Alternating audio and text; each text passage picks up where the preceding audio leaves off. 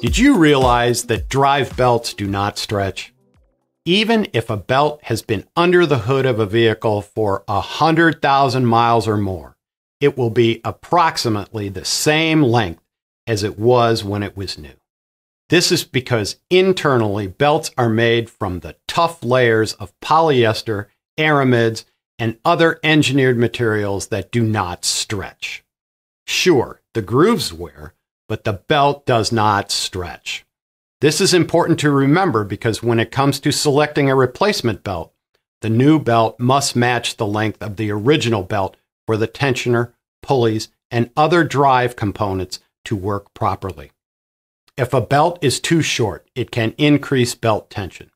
This increases side loads on the idler pulley and components like the alternator and power steering pump. If the belt is too long, it could slip and wear out the belt prematurely. Both conditions can also damage the tensioner.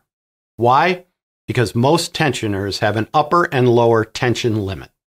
Some tensioners will have a marking on the body of the arm of the tensioner that indicate the limits. If a belt is too long or too short, the markings will not line up properly. It is always a good idea to make sure the tensioner rests on the center marking to allow for proper movement. This is why it is always a good idea to compare the old belt with the new belt before installation.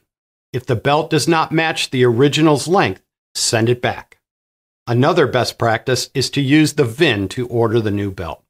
The VIN is the key that tells an electronic catalog like mycontiparts.com vital information like year, make, and model. The VIN can also tell the catalog the correct engine code. By using the VIN, you can error-proof your belt ordering process.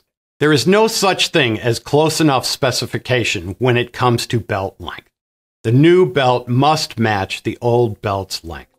Thank you very much and have a great day.